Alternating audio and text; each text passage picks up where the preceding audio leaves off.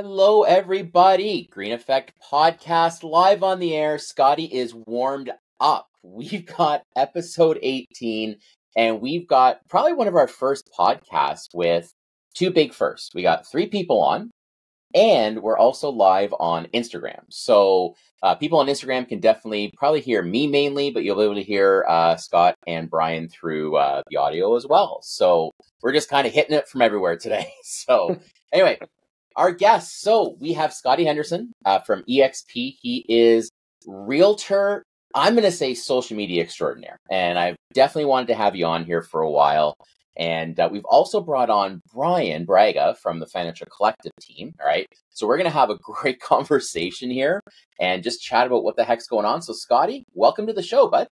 Excited to be here. This is fantastic. Do you know what? You called me social media whatever, but yeah. I've never done an Instagram live. So this is a first for me too.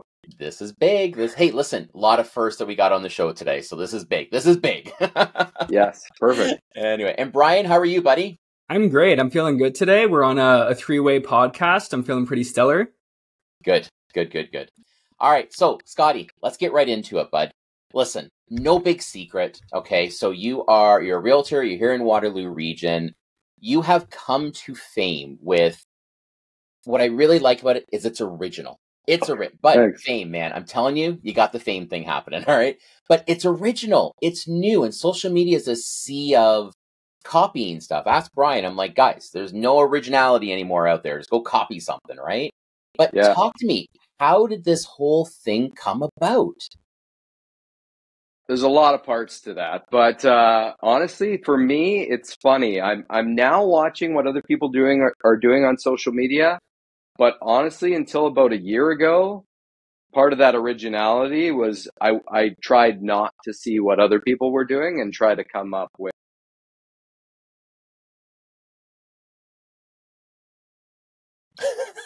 Did you lose him there as well? Yeah, but you're back on, bud. You're back on. Right. I know, but I'm on a different camera now. Oh, okay. How do I do that?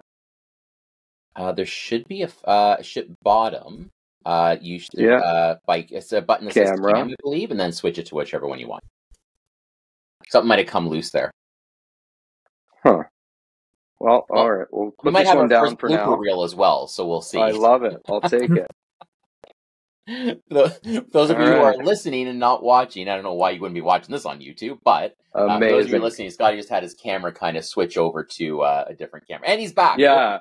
All right. Okay, perfect. So I was hoping we'd have something a little embarrassing there to see on the other camera. I'm like, no, just my ceiling. But honestly, the biggest thing is so when you start a new career, right? You look at the people that are succeeding. And you're like, okay, what are they doing? And so I was in the event marketing business. I was recruited out of high school to work for a Fortune 500 company to like launch brands. It's actually why I went to the university I did.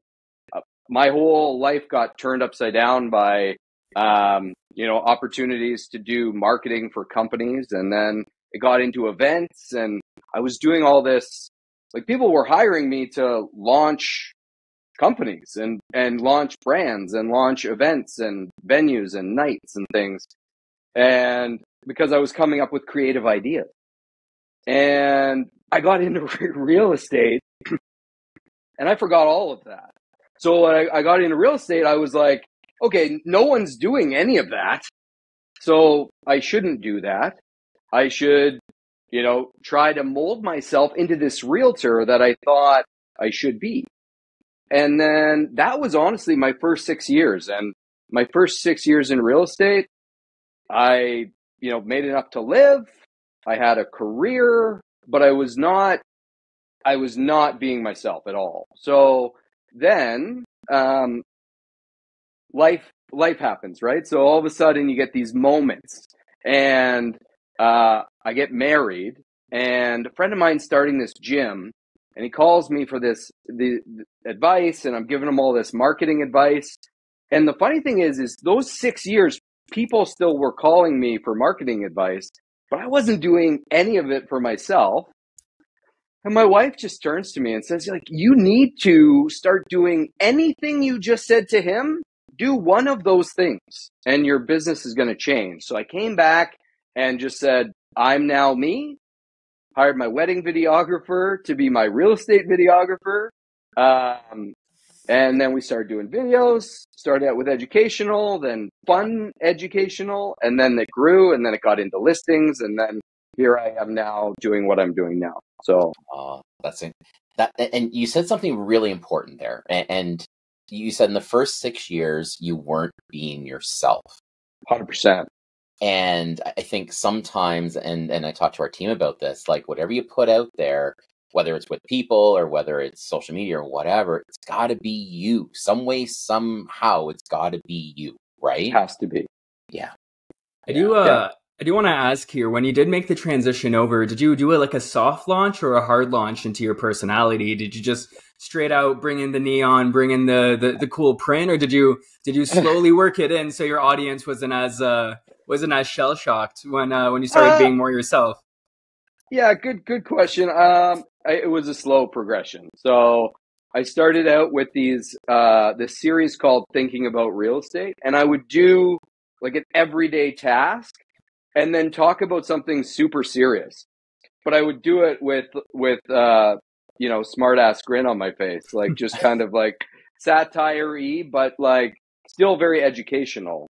And that worked well because I have a pretty dry sense of humor sometimes, and I can be sarcastic. So that worked. And people were like, okay, I see what he's doing. But I did get a lot of pushback in general.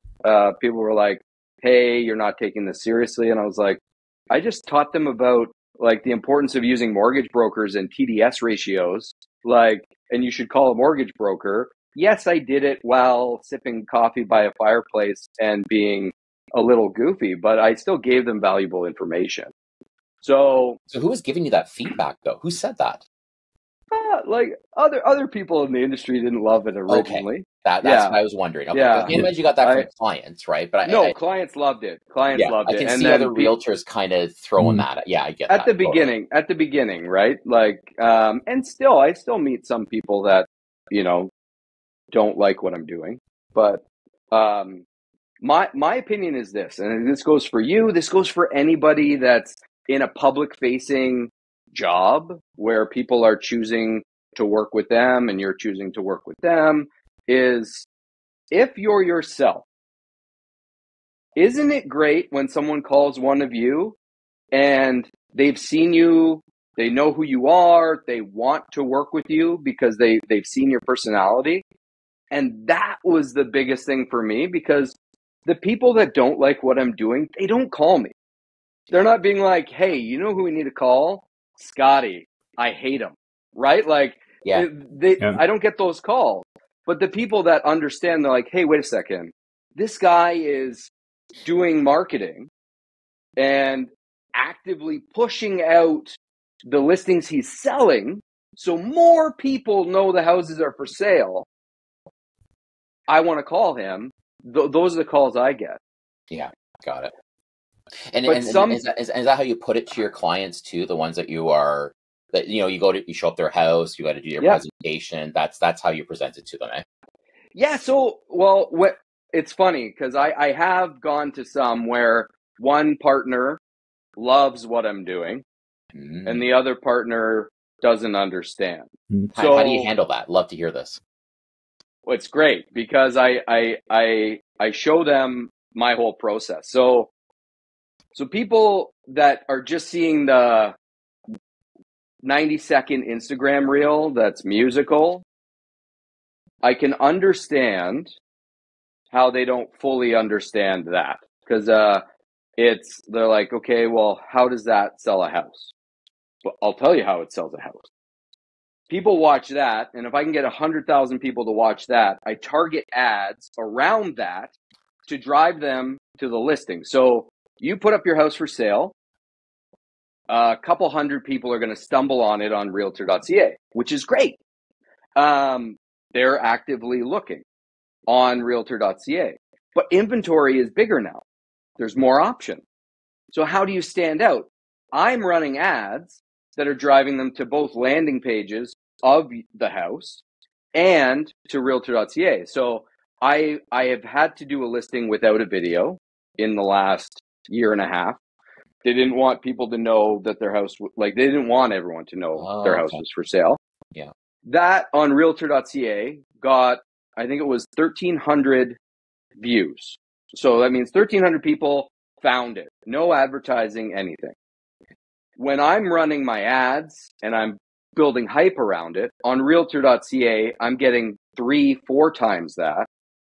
So now instead of 1,300 people stumbling on the listing, now there's 4,000 or 5,000. Then I'm having custom landing pages that targeted people are getting sent to from that ad that you don't think is, should be happening, Mr. or Mrs. Seller. Yep. Now it's getting another 5,000 or 6,000 people. So instead of 1,000 people looking on realtor.ca, you have 10,000 people looking through the photos, the floor plans of your staged home that I staged it, helped you prep it, price it. In what scenario do you make more money? Yeah. And after that, they're like, do anything. Do right now all of a sudden it's like, okay, you want to jump in my pool? Sure. Right? Yeah. Like you want to ride a swan down the river in my backyard? Let's do it. Right? So what's really interesting, you just said, so listen, Bryan and I, we're marketing too, man. That's what we do too. We do the social media thing and videos and whatever. And what I love what you just said, you got a formula. Like you got, and I love that you're kind of backing it up with numbers too, right? You hear so much crap out there, but those are all the numbers work. And I think when I hear you have your landing page ready to go, which I have just discovered landing pages through Canva. Yeah. Like Canva's taken up my life the last 3 weeks, but that's a great way to do it. I think gone are the days of, hey, Scottie, you remember this? 7-8 years ago, $500 for a page in Homes Plus, and you hope Edith and Ethel read it at the local, Country Boy, right? So now, but how do you track it? Target. So Great so everything is, for me, everything is tracked. So how long are they watching it? When do they cut off? Are they sharing it? So I'm tracking shares. So I'm updating my clients. Hey, we're at 40,000 views. 600 people have shared it. This is how long they're watching it. Out of that, this is how many people have clicked on it, gone to the listing. This is how many people are going through it. Out of these, this is how many showings we have. But the best part about it is, so I don't know. I may be the minority thought this might be an unpopular opinion, but as a realtor, my job, in my opinion, is to make sure the most possible people know that your house is for sale. Yeah. And I need to be able to prove it, right? So I out of that 100,000 people that see your video, or 50,000 people, how many of that translates to people going and looking at the photos? How long are they there? And there's metrics and there's ways to do that. Yeah. But I've never heard any other realtor talk about that. Yeah. So I could be wrong, but to me, I think that's a big deal. You said, here's the thing, and you got to remember this as a real estate agent, and we got to wrap our brain around this, because as a real estate agent, your job, represent your client, buyer, seller, whatever, and if you're selling, ideally, best price for sure. We always want the most money, but in the same breath, it's also the best offer. So if you can spread that web as far as you can, because let's face it, Bryan, let me ask you a question. When was the last time you read the newspaper? Honestly, a couple of years. Right. Yeah. So, guess what? We got to be a little more original, a little bit more, to your point, getting it out there, right, with some sort of metrics and whatever, to advertise it and bring in options for the best type of offer for your client, right? Yeah, and everyone has a different strategy. That's just mine, and that's how I can track it. I've heard other realtors' best practices. I've spoken at a few seminars recently and heard some great realtors talk about great things that they do. I'm not saying my strategy is the only way. It's just Sure. from a exposure standpoint in general, like if you're selling anything, even for you guys in your business, the more people that know your the more people that know that you're mortgage brokers, Yep. and know what makes you stand out, the bigger the web, the more chance that people will want to work with you. Well, it's the same with houses. Like, what are the chances if you're selling your house? So, what city do you live in?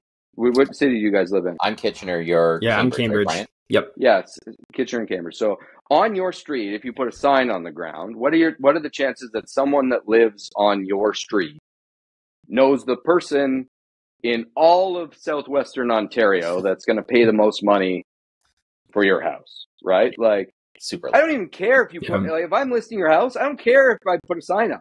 That sign is to market to the street to be like, hey, like, if you're selling on the street, I've done it before. The sign means nothing to me, right? Like, okay, so the sign does have one use. There's one use for the sign. I'm going to give you the use. Are you ready? Okay. When you're driving with your wife, and she is on homes or house or whatever all the time. We don't really care what realtor, we're like, hey, how much? Quick, Tracy, quick, check it on your phone. Check it on your phone. That's what the sign is for. Yes, not interested buyers. We are nosy people. If you live on King Street, Westmount, Weber Street, that sign is important. People are driving by for sure. But if you live on a cul-de-sac, right, like, people aren't driving by the house, right? Yeah, so fair enough. It's a target for the kids on the street for putting a ball off of or whatever. But let's talk about you. Like, what's going on in your world? Well, how's mortgages right now? Oh, listen, it's it's one of those things where it's consistent. It's up and down. It's like I feel like I'm, and Brian's probably in the same boat where everyone's working hard, right? Yeah. Similar to realtors, I'm sure. And everything right now, you just got to work hard for, period. End of story, right? And the business is there. I think people want to know that you know what the hell you're doing, right? I think there's a premium right now, and I'm sure it's the same in your industry, where people who know what they're doing, people who are giving out great information, right? Brian's had some great videos come out where he's talking about how to save, whatever. That's the kind of stuff that people are looking for right now. That's what's keeping the doors open right now, right? Because it is so up and down, never a dull moment, that's for sure. Lots of creativity. So because like in Waterloo region, like, we're the total number of transactions is not anything impressive, right? So, like, that total number of sales weekly is in that 112, then 130, then 120, then 140, then 130, and but inventory is going up. We're getting the 250, 230, 270 a week that are being listed. Now, some of these are being relisted because strategy 1 didn't work, and now they're trying strategy number 2. But, like, our inventory in the last 2 months has gone up by over 50%. So that's we'll see where things go. Well, we have this. Home inspectors are back in business, though, which is great. Like, they're slammed, right? Like they were hurting for a couple of years, but they're like, they're buying luxury cars now. So, well, and you asked how things were. I'll give you this answer too. It's as a mortgage broker, I'm really not crazy on balanced market and stuff like that, because everyone's putting in financing conditions and stuff like that. Well, now I got to monitor the clock a little bit, and I got to get an answer at a certain time. Everyone's going firm. We'll get it approved when it gets approved. No rush. Right? So, a little stressed with timelines, but that's where our business is now. And listen, it's the right thing. It's a good thing. Yeah. You got to do due diligence on both ends. I'm sure if you're a listing agent, you love a whole bunch of firm approvals. You just pick one, or firm offers. You just pick one and off you go. But it's probably not the right thing for the consumer, right? No. A little stressful, but we're dealing with timelines a lot more now. So, how are you doing with, like, are you having issues with insurer like insured mortgages where your lender will approve it, but the insurer will have an issue? You know what? Knock on wood. If everyone chooses at the same time, no. We are very. Listen. I think if an insurer has an issue, it's truly something you're not expecting, right? And Okay.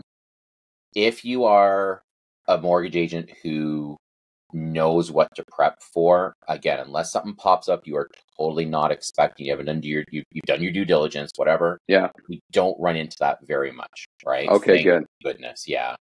I was, and I think it also comes down to as long as your brokerage has really good relationships with the lenders, normally they're on top of stuff as well. So, but no, we have, thank goodness, have not run into that just yet.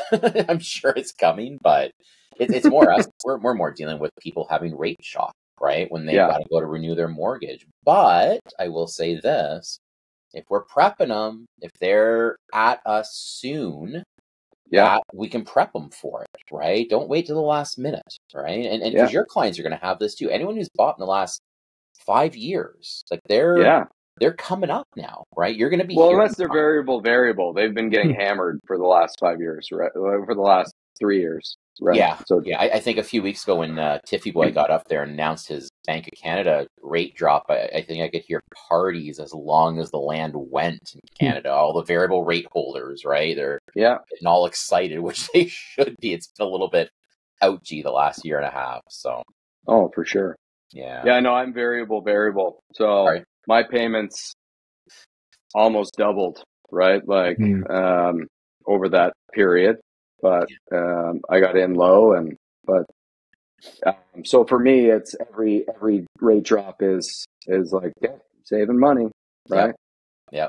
So, yeah, it's funny because that Bank of Canada rate drop, Brian and I were talking about this, where it didn't make a whole heck of a lot of difference. It was a little bit, and every little bit counts. Totally cool, right?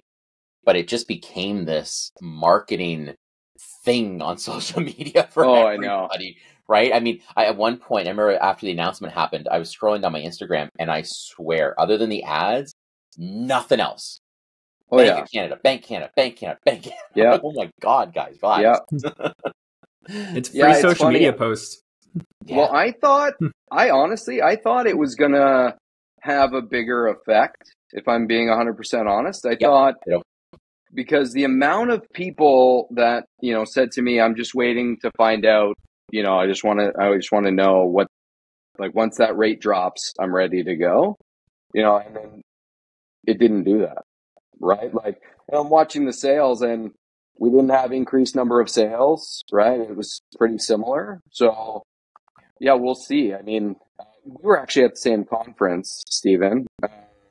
It was interesting hearing that speaker talk, where their prediction of March, like, prices are going to absolutely skyrocket. We'll see if they're right, but we both heard them talk. It's so interesting because I was at another conference with CMHC like 2 weeks before, and they were predicting that we were going to have like a 10% increase in prices for 2024. But that speaker that we went to last week said that they thought things were going to go down a bit, right? And then skyrocket.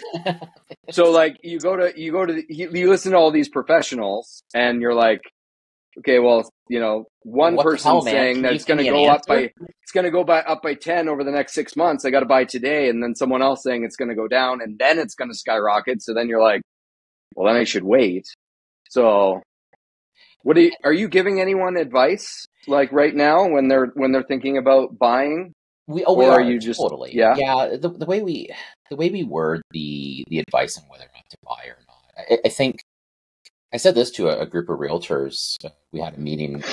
I was at their regular meeting, and it was the morning of Bank of Canada announcement. I said, guys, I'm going to give you a little bit of a social media hint here. Okay, don't be the guy that goes out there. Rate drop, buy now, gotta do it now, you're gonna lose out, buy now, oh my God, don't be that guy, right? Be the information share, be the subject matter expert. And I think what we try to tell people is, look, at the end of the day, It's never a perfect time. Rates too high, rates too low. Yeah. Price too high, price too low. Whatever. If you're emotionally ready and you can do it, right? Yeah. Would it marry your house, date your rate, whatever, right? Whatever you got to Yeah. kind of get your mind around to do it. There's never a perfect time. Tell me somebody who has timed the market perfectly over the last 10 years all the time and just won. It doesn't exist, right? I have one client. Oh, well, there you go. It wasn't on purpose, but I have one client that literally, it's as if they had a crystal ball. Everything they did, like they sold, then they waited on purpose, and then they bought. And then I have another client that, that just timed the whole beginning of 2022 peak of the market perfectly. But yes, you're correct. You can't do it on purpose, right? No. But you can luck out for sure. Yeah, something I say, and this is like straight from like the heart. This is not a sales tactic. This is literally like, I know what home ownership can do for people's lives. Yeah. And like with first-time home buyers, the thing I tell them when they're trying to time the market is I tell them what happened in 2021. I tell them what happened in 2022. And like the difference between the end of 2021 and the beginning of 2022 was like 30%, right? In like 3 months. And then we did fall, but like that crazy increase. And so what I say to my first time home buyers is I'm like, can you afford the payments? Yeah. Right? Like what you're approved for, have your mortgage broker break down. Does this work for you? And would you rather potentially the price go down and you maybe get a smaller mortgage, or if it goes up and you can no longer afford a detached house, like what would you rather happen? Right? Yeah. Because I've seen it, and I've had the hardest part of my career has been watching houses become unaffordable to great people. Yeah. And people that could have bought at some point, right? So they're ready to go, but they're hesitant, and then prices just got out of reach, and then they're like, okay, home ownership's never going to be for me.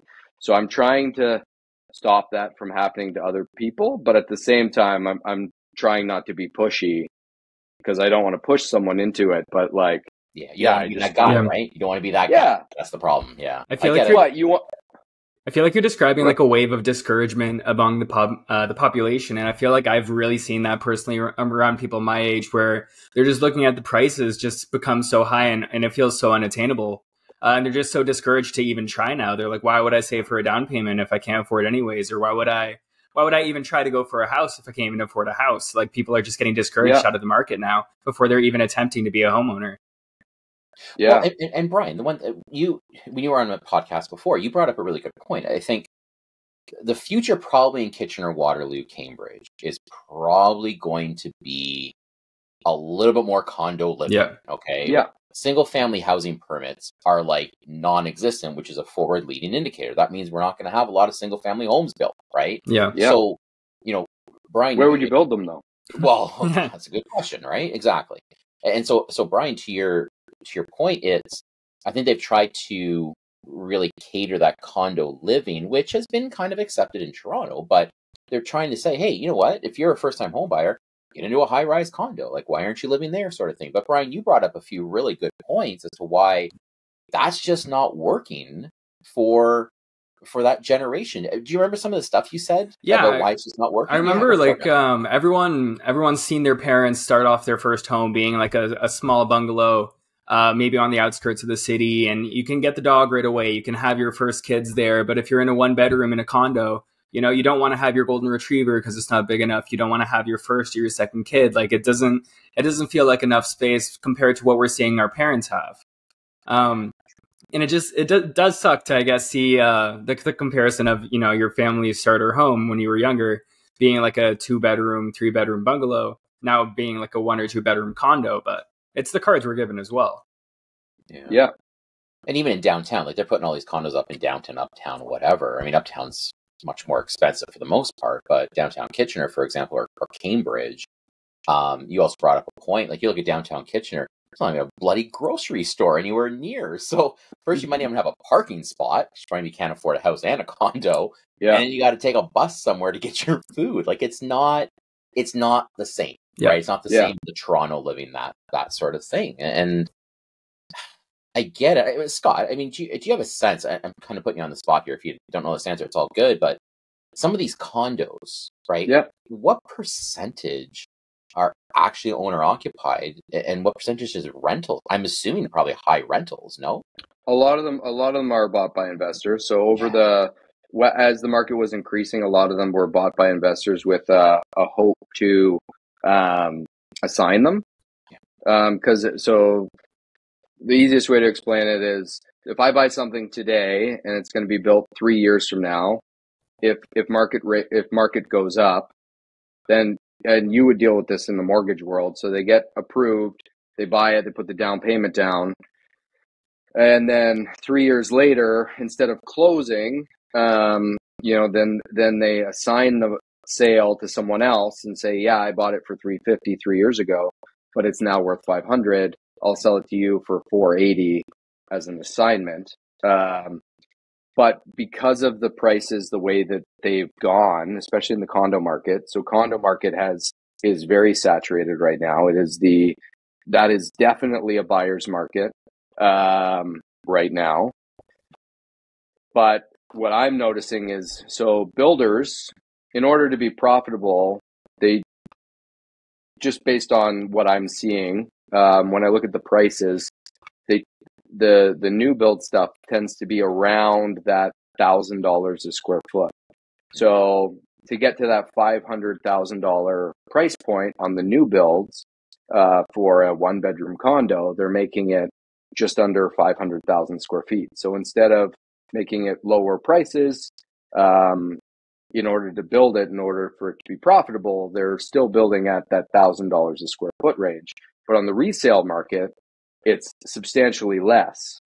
So that's where things are, for me, are getting interesting, because they want to build all these condos, and it makes sense based on population coming in and the amount of people coming into the community and us needing housing for people, which is great.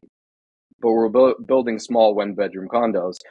To Brian's point, that's not what he wants, right?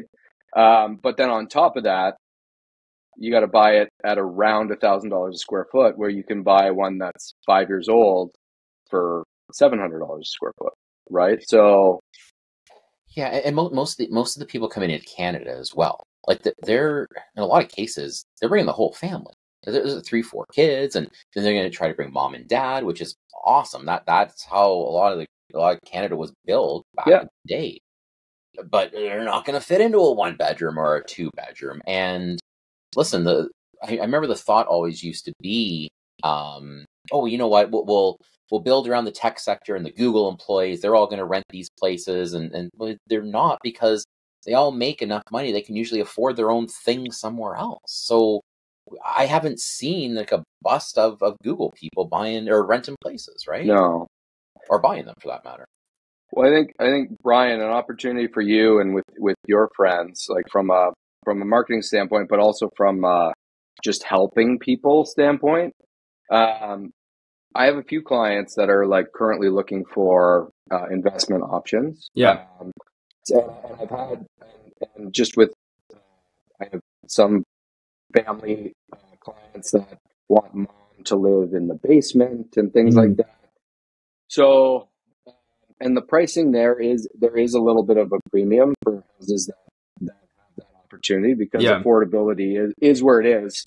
And it is difficult to be able to afford a mortgage, and but it's also difficult to afford rent. So,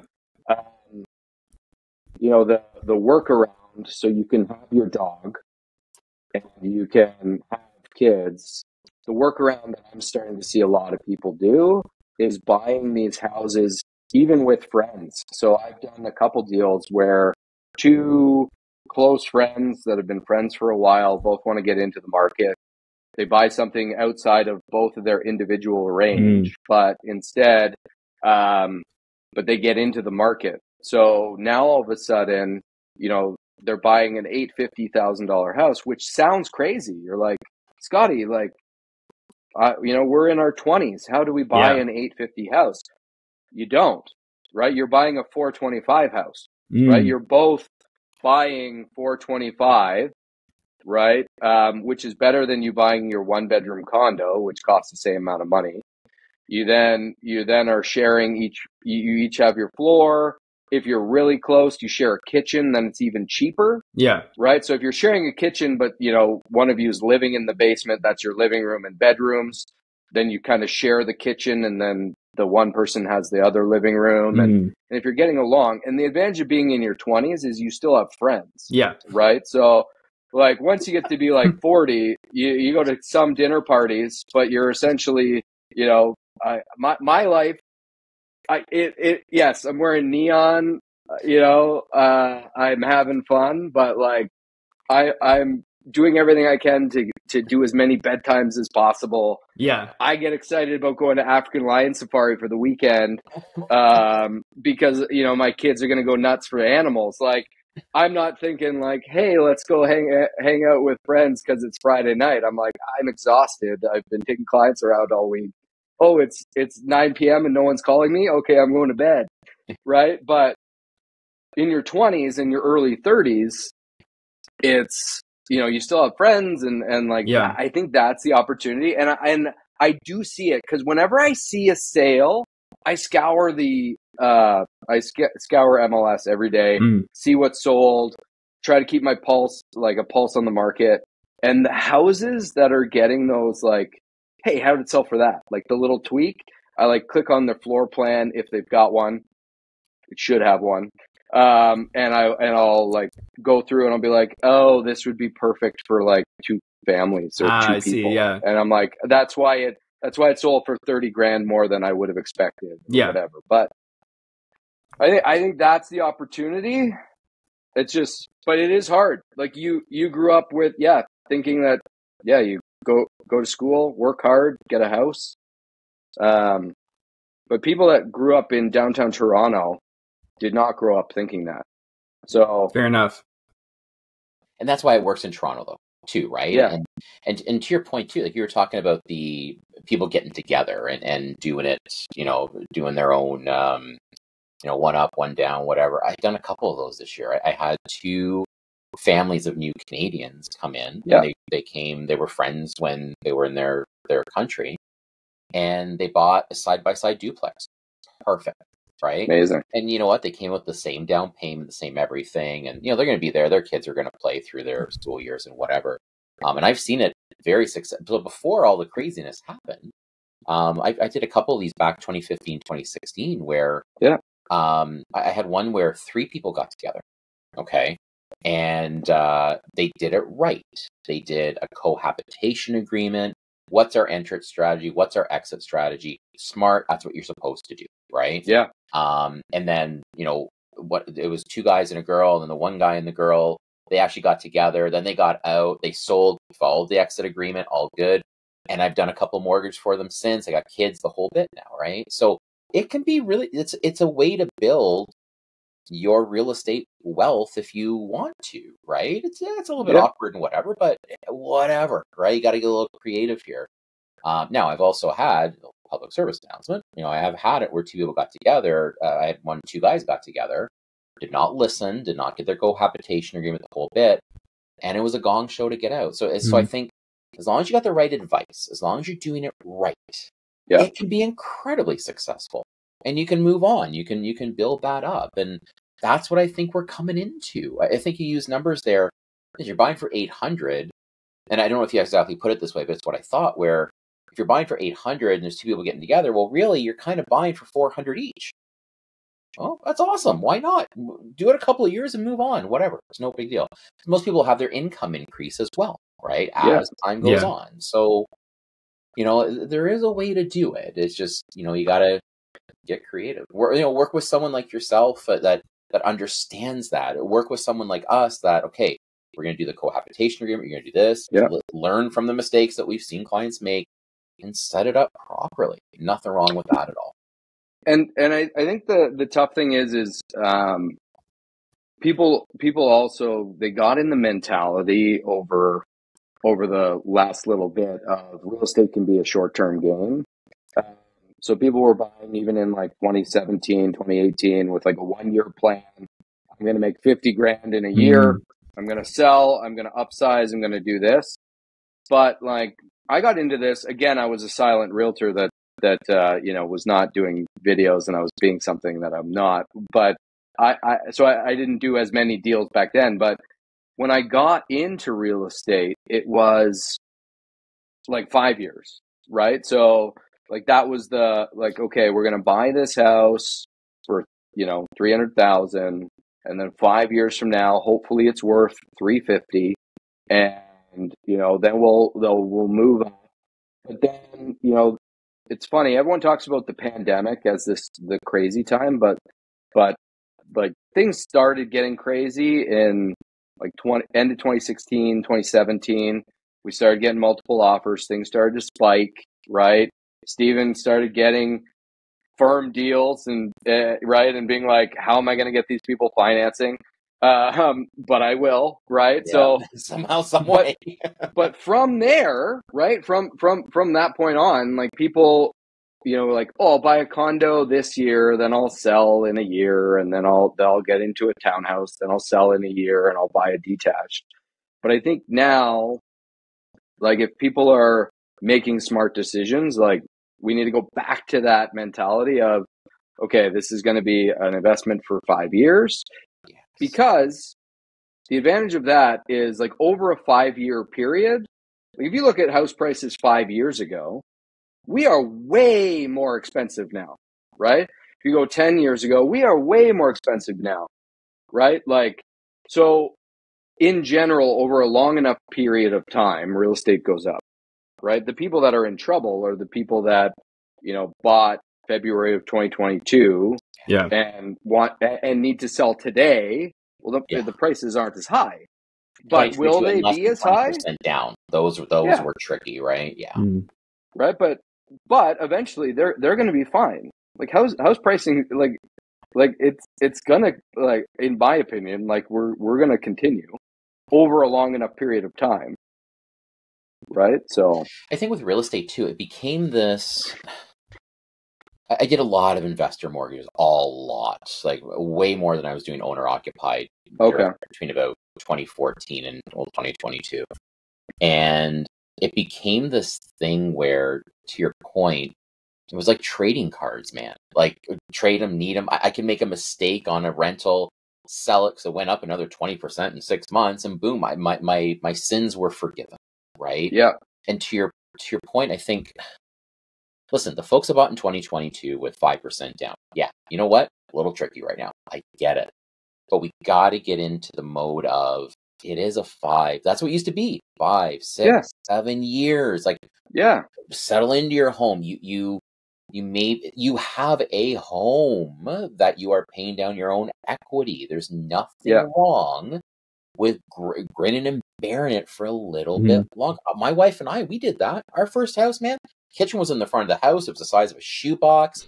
We almost tripped over an oven. Like, it is what it is. Like, whatever, right? But people don't get that necessarily, right? They don't understand that. And I think it's, you want to know what most common question I get right now, and talk about blast from the past. People always ask me, can I buy my next house? So they own a house. Can I buy my house for less than 20% down on my next purchase? They think it's only a first-time home buyer thing. But if we go back to the early 2010s, we did that all the time, right? People had to move for work. You ported the premium. You ported the rate. You played around with it. We did it all the time. And I had to think about it. I'm like, yeah, you can. Yeah. We used to do that all the time, right? But people don't know that. And because you never had to. We haven't, gosh, when was the last time I did something like that? I'm going to go back 9 years. Oh, really? Yeah, because well, since 2015, it's now 2014. Yeah. Prices have gone up. Your house would go. You would always go from a default insured mortgage where you bought at 5%. Price went way up. Your next house was always 20% down or more. Yeah, because you just had it. Yeah, exactly. Yeah. Right. But we've had that. So again, people we now have to. This is where Bryan and I come in when we're trying to pre-approve these folks. Hey, listen, you can still do this. We got to look big picture. We have lost big picture. We have to coach on that constantly, right? For sure. And we talk about hopes and dreams. Like I asked, how long are you going to be in this house for? Like, what is your plan? Yeah. Right. And if they say 3-4 years, I'm like, all right, well, listen, you're buying 5%. Here's the risk. Here, what do you want to do for rate, whatever. So it's really trying to have a really good mindset shift for almost undoing 15 years of you can do no wrong. Yeah. Now we got to prepare, right? I'll give it variable rate mortgage holders. I'll be on any mortgage broker. I'm going to tell you right now, you heard it here first. Any mortgage broker that explained to their clients before 2022 what the hell a trigger rate was is full of shit. You heard it here first. I know I didn't. Why do we have to worry about trigger rate? The rate's not going to go up 500 basis points in 18 months. That's crazy talk. What are we talking? Right? And here we are. We were all like, what the hell's a trigger? How do we work a trigger rate? Right? Yeah. So now that's why people have 40-year mortgages now. Yeah. 40? You hope 50. It's 40. Oh, 60. really? I had a small mortgage segment I had for an investment property I purchased. It was like 91 years. I'm like, RBC, you can have it. It's all yours. Yeah, but that was the reality, right? That's what happened. So, but the payment stayed the same for most of that, right? Static variable, absolutely. So so that's But hey, when I die, it's all yours, guys. Help yourself. Now our conversations changed. Now we're a little more experienced. Now we know what has happened. The impossible has happened, right? So now we're talking to variable rate mortgage holders before they take it. I ask them this question. I'm like, all right, here's your litmus test if you're going to say yes or no to this. And the question is, if we get to December and Tiff Macklin increases the rate, are you going to be pissed? And if they say no, congratulations, you can have your variable. If they say yes, let's talk about a fixed, because that means you can't tolerate this. But we have now learned, because again, the impossible has occurred. Yeah. Right? And that's what our job is, right? To educate that way. It's funny, like up until I part of my like buyer package where I would talk to people about like the process of buying, importance of talking to a mortgage broker, importance of all the different steps, getting everything aligned. I had this graph, and from 2000 till it was on my package I used to send people till recently, but from 2000 until 2022, at the beginning of 2022, the graph just looked like this. And then in 2008, there's a little down, and then it went up by more than that in 2009. So like, it's just like this, right? And we had a couple little things in like 2018 where they stopped foreign investment. And we also had another 2017 amortization changes. Yeah, amortization changes, and we had another little dip when they put in the stress test. But like these were like month dips, like few months, and then we went back to normal, then we went up. But like year over year, it was just always like this. And then like the first time it's gone down was 2022 to now, and then we had a huge spike. We actually had a really big spike, and surprised more people don't talk about this either. But like December of 2023, prices were really low, and then we spiked in January and February, and then March, and then we went down in April. And now, I mean, average price technically went up a little bit in May, but like we've been pretty stable all year, right? Like up and then little down, and then So we'll see where this is going. But yeah, what's your guess? What's your prediction? What's going to happen here? Like, so we've heard all the experts, the non-experts, shit on social media. What's happening here, Scottie? Like, should we be buying houses or should we be selling and moving to the Dominican? What should we be doing?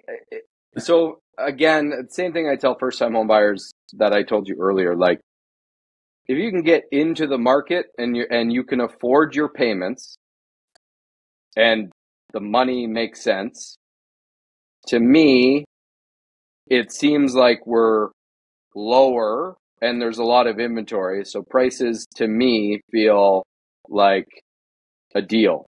I know they look expensive, but to me, compared to what I've seen and how the market's been and how I know it could go back to me, it seems like it is a good time, right? Like, the biggest thing though is affording the payments, right? So like if you can get in and you're willing to lock in for the 5 years and you can afford the payments and it doesn't mess up your life, I think prices are going to be higher 5 years from now than they are today.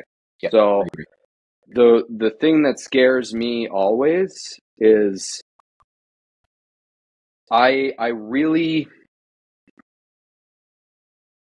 I seem goofy, like on social media, but I'm very caring about my clients, probably too much. Like I really take on their, what they're going through. And I have a few clients that I know I may never be able to help them because they didn't get in when they could have. And like, that's what keeps me up at night. The clients that bought, and yeah, prices might be a little cheaper.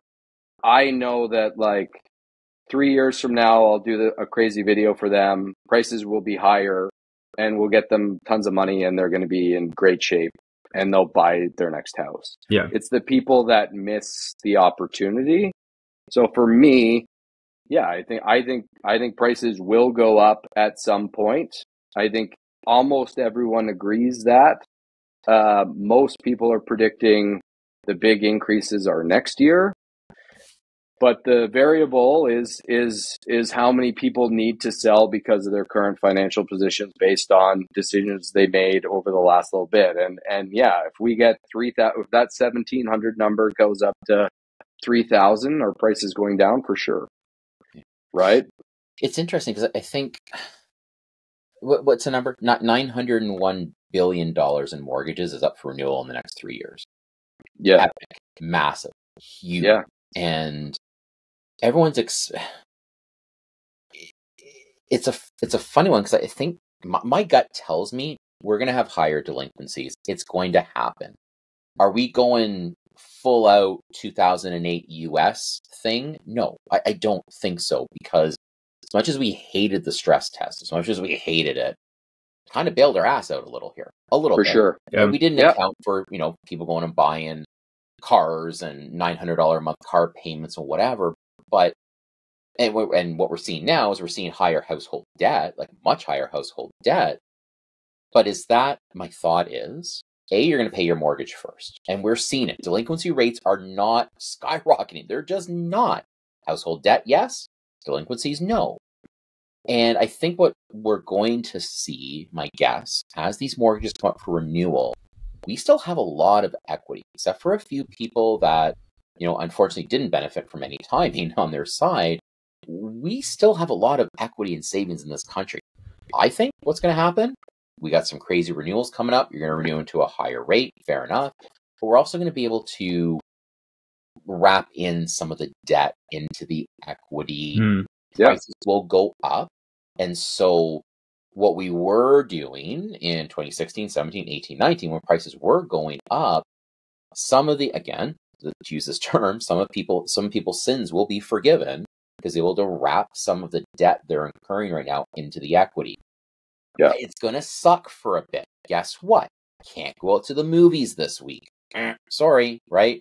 Make your own dinner once in a while, right? That's going to have to be it. But I think that's what we're going to see. And It's going to suck. I get it. But it's not going to suck real bad. We're not going back. We're not going to see '08 US. That's what I think. Right, Brian, what do you think, man? What do you think you're going to see out there? I fully agree. I mean, like you're hearing about so many Canadians coming up for renewal, and everyone, like I've been cold calling tons of people. I'm asking when they're up for renewal, and everyone's chipper right now. They're like, oh, I locked in at 1.8, I locked in at 2.5. I'm like, that's amazing to hear, but where are you going to be when you're up for renewal? Like, you're going to be renewing at like 3, 4, 5%, and then what are we going to do then? So those people are going to give a call back, but I really feel that when the time comes, they're going to be renewing at a higher rate, and it's going to suck. But I do think the debt consolidation, like we're going to be able to like work around it to be able to get them into a stable position to hopefully not lose their home. Yeah, no, I agree, and I think too, Scottie, the other thing I really believe this, and I want to be careful how I word this. I don't know why I'm being careful, but it's my damn show. But I think the other part of this is here's what I like for consumers. All right. And I think this is important. I think people like yourself, you said something there and it stuck with me. It's like, you know what? Yeah, I'm goofy on air, whatever, but you know what? I actually kind of care about my clients. Like big time. I think that's important. And I know Brian does, and I know I do. Listen, I'll walk a client through whatever. Like, we'll figure it out. It might not be a great news, but you know what? We'll figure something out. And I think for our industry, what we're going to see is people like yourself, people like me, people like Brian. I think this is a good thing for the consumer, because I think people like us will be there for them still. We will be able to provide the right services. We'll be the right advice. It's people like us that are going to be around for a long, long time to be able to get people through this, because I think gone are the days, and we have this in our industry. I'll let you talk about your own, but listen, we've got people who probably should not be doing this job, and those people will weed themselves out. I think 7,800 mortgage brokers did not renew their license, and I think this is a good thing for consumers. It's a good thing for clients to have this advice and know how to maneuver and actually have their goals and hopes and dreams realized, So I think there's a couple of good things that are going to come out of this, and I don't think it's bad. I don't think any of it's bad from that perspective. I will let you kind of maneuver around how you want to comment on what I just said. Go ahead. No, I agree. I think in general, like the thing we all need to remember in both our industries is like housing is an essential need, right? That costs money, which is tough, right? Like, we're starting out in a tough situation, and to what Brian was saying earlier, it was something that was almost a given at one point, and it's now not, right? So we're dealing with a tough time, and we need to be very, very sensitive to that with our clients, but like give them advice like they're a family member is kind of how I approach my business. I'm like, so I have an older brother, awesome older brother, who's always been an amazing older brother. But I helped him buy a house with his wife and kids, and like I try to like how would I advise him? Is how I try to advise my clients is like, is this a good move for them?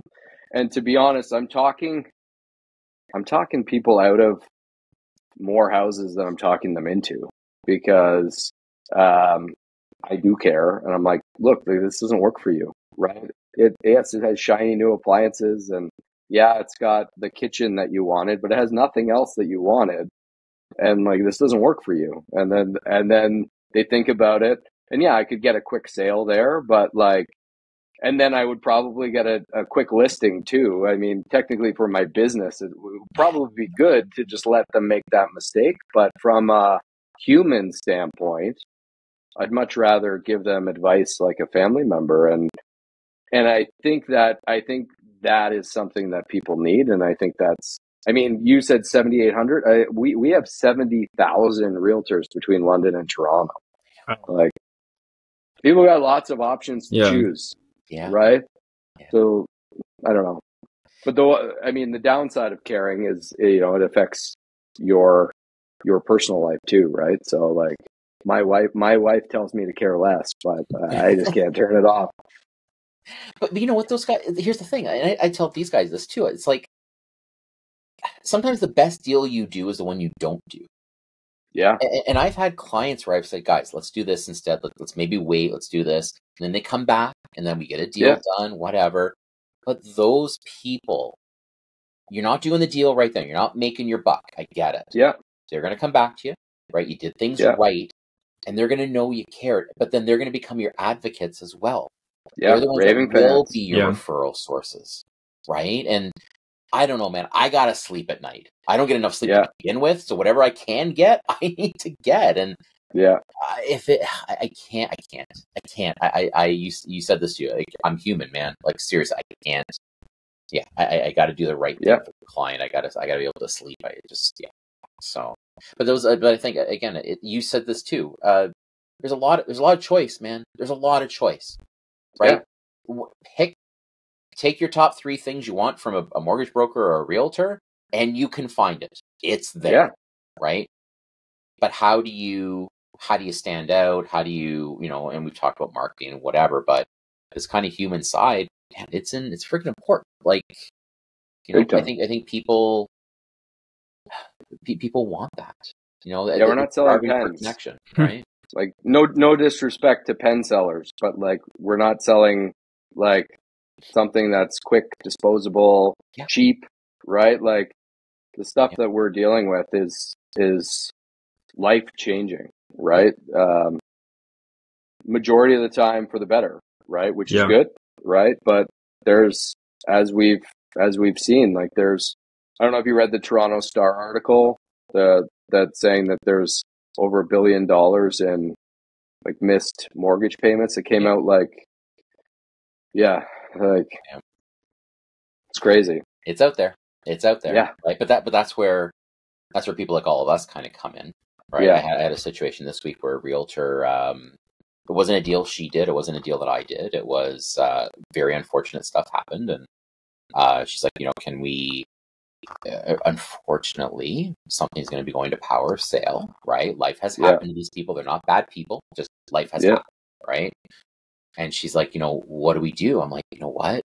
Give them the best advice you can and get them to the best lawyer we can find and take it from there. Like, life is going to happen. They're not bad people, just So anyway, wow, that was really deep. So you know what? Before we screw this up at all, let's end it there. This is good. All right, Scottie, listen, thanks for coming on.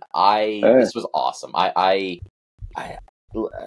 admit, sometimes we get these podcasts and we get to know people on a bit of a deeper level, right? Because we start to talk about stuff, and you posted on social media. It's unscripted, man.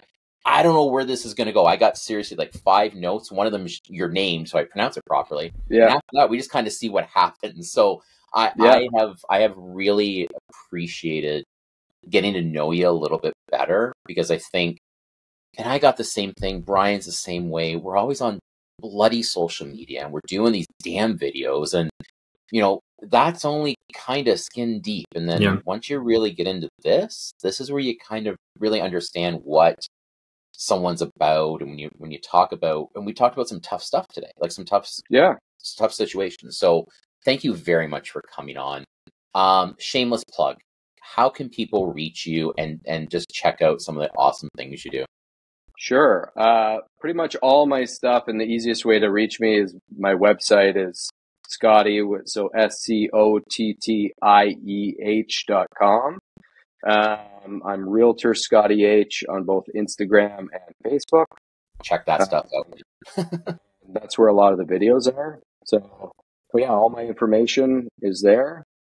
But that's about it. But I really appreciate you having me on. This is great. I got to learn more about the two of you as well, which is nice. And it's funny. The thing about short form content is, like, I try to mix it up. I try to do educational stuff. I try to do fun stuff, but it's still short form, right? So, by the time you do your hook so that someone actually will watch it, and then by the time it's difficult to really get that full kind of experience. So, yeah, I appreciate being here and, yeah, getting to know you both better and being able to talk about very important things.